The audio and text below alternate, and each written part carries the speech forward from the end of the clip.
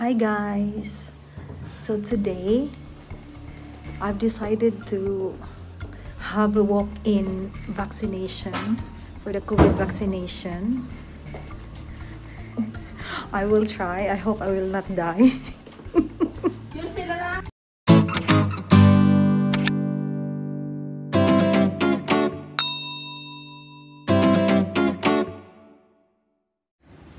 So what we are doing right now is walk in. We'll see if they're available to give us the vaccination.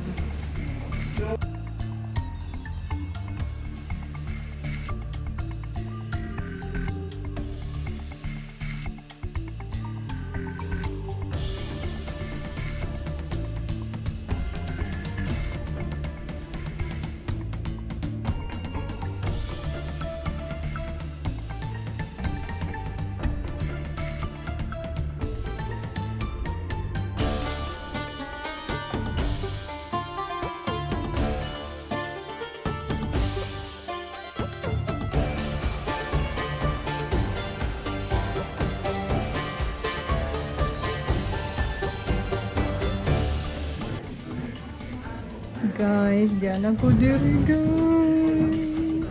Ang una lami.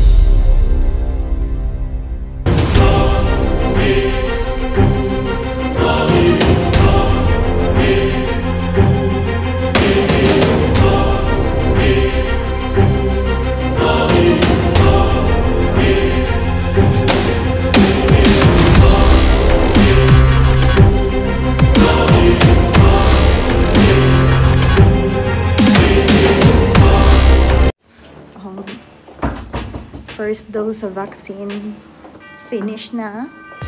So I'm gonna wait for my second dose, which is on the 23rd of January, 3 weeks after today.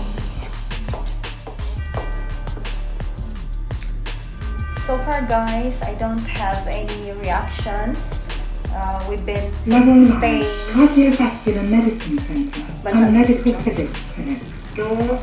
We've been staying in a room 15 minutes to 20 minutes after the vaccination to check if there's any reaction, but luckily I don't have. Okay, so guys, ang side effect is very sore. Kanang sakit imuhang braso sa katong injection site. Unya, murag mo latay sa hong likod. Pero okay ra siya. Kanang carry bells lang. Ang uban, kanang naa sila mga reaction papers and everything. Nalipong sila, nakuan. Wala po so far. So good luck to everyone and happy New Year.